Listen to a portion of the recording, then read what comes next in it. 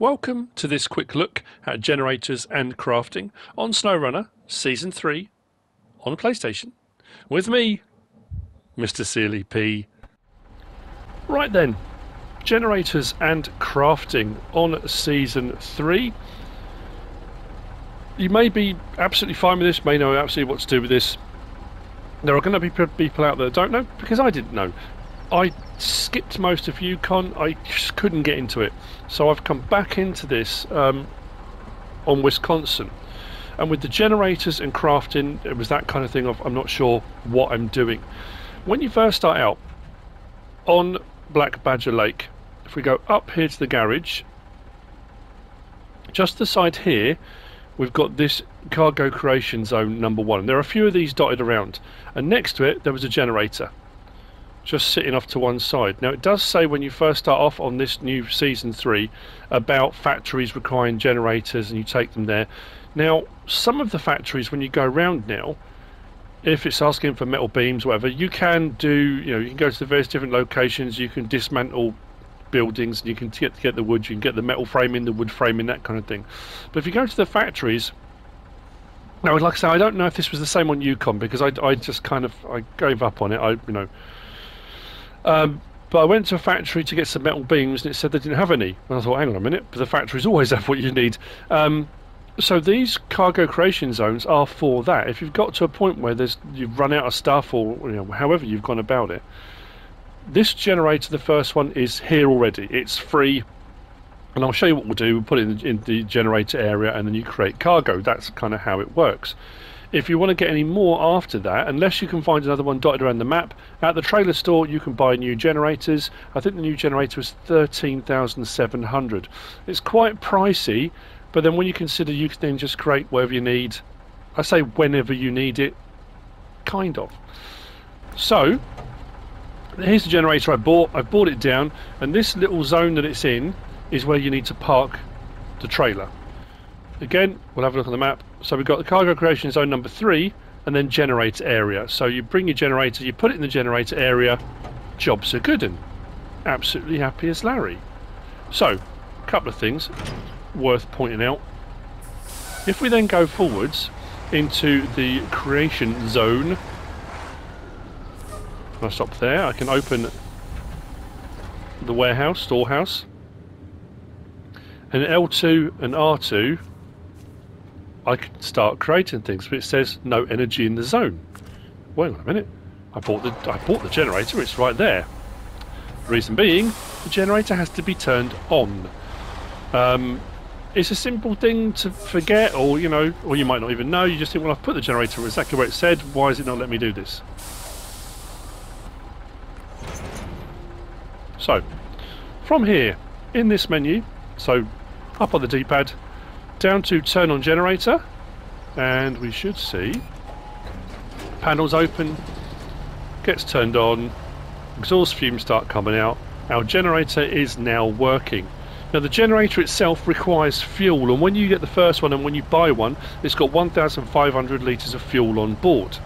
Hence the reason why I've got a fuel trailer next to me. Again, that will become more apparent in just a second. So now when we go to the crafting zone, as it were, open storehouse, we've now got it's up and running. Each of these things that we can craft, I've got 0 in stock. If I scroll across, I've got fuel, cargo container, large pipe, medium pipe, small pipe, back to fuel. The other one was metal beams and was it spare parts, something like that. Now that was 1 and this is 3, so there's got to be a 2 somewhere. I haven't quite found that yet, but that's not a problem. But it does say down the bottom, fuel required. So each of these things you want to craft will take some fuel out of the generator. So there's 1,500 litres in it at the moment. If I craft something, it's going to use up fuel, which is absolutely wonderful. Let's say I'll go with large pipe. The large pipe requires 200 litres of fuel, so I'll craft it. That's now in stock, it's stored. Absolutely fantastic, but I have used some fuel. What I will do as well, just so I've got a couple of each sort of thing. Fuel, let's go with a couple of those. Small pipes, 1 of those. Medium pipes, let's go with 2 of those. Why not? Let's go with another small pipes. So now my fuel in my generator is down to 200 litres. So if you want to continue to craft things, you need to then put more fuel in the generator to keep it running, or to be able to do this. That's one thing you need to be aware of when I say keep it running. Yeah. What is the maximum you can store here in the warehouse? I haven't got to that point yet, because you have to keep refueling the generator, but plenty.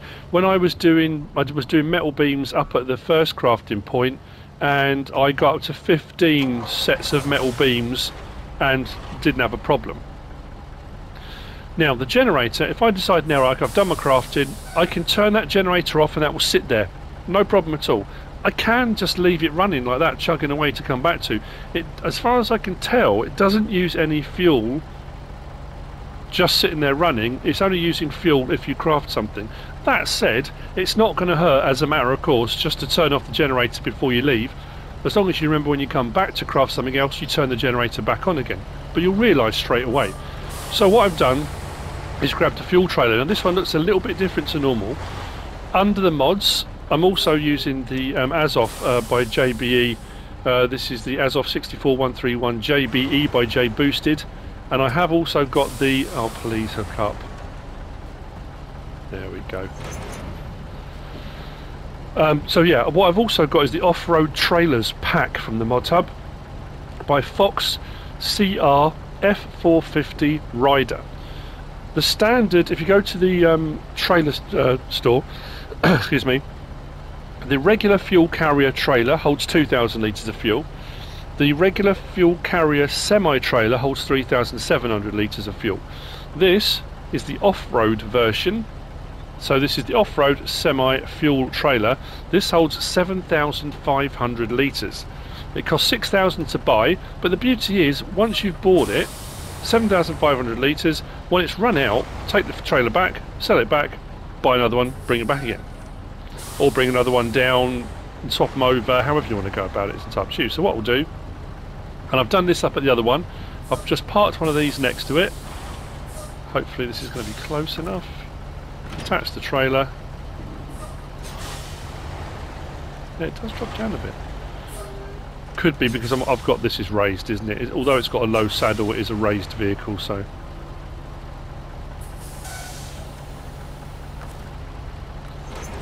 So what I can do now, hopefully, if I go to refuel, I want to refuel from the off-road semi-fuel trailer, 7,500 litres, and I want to fuel up the generator. Boom. Done. So I've now refueled my generator again. I can go back to my crafting point, get crafting again, and then just come back and grab whatever I need. If you come back at any point, so that's done, what I'm going to do now is turn off the generator, because I've done my crafting for the time being. I'm going to detach my trailer, and I'm going to drive forward back into the crafting point. Now, because the generator's turned off, what will happen is that'll say no energy in the zone. Is all my stuff still in here? It is. But what's weird is... oh, there we go. So I can scroll through, and as you can see, all my cargo is still there. So even though I can't craft anything at the moment because the generator's turned off, all my cargo's there. It hasn't disappeared. It hasn't, it hasn't vanished. We're all good. And that, in essence, is it. That's using the that's using the generators for crafting. I'm not sure if there's another use for the generators or not. As far as I know, it's just crafting. So that's crafting zone 3, and crafting zone 1 is up by the garage, which is all over here. That's crafting zone... yeah, cargo creation zone 1. So where cargo creation zone 2 is... there we go, up at the quarry. So that will be how you'll be able to craft other things up at that one. So my next job that I want to be doing, I am actually doing bridges at the moment, but what I am going to do is buy another generator, whiz out there. Now it's going to cost money, yes, but the thing is, as soon as you start picking up jobs and contracts and you build bridges and do a few things, you'll make that money back in no time, and it just gives you the ability to craft whatever you want, kind of whenever you want.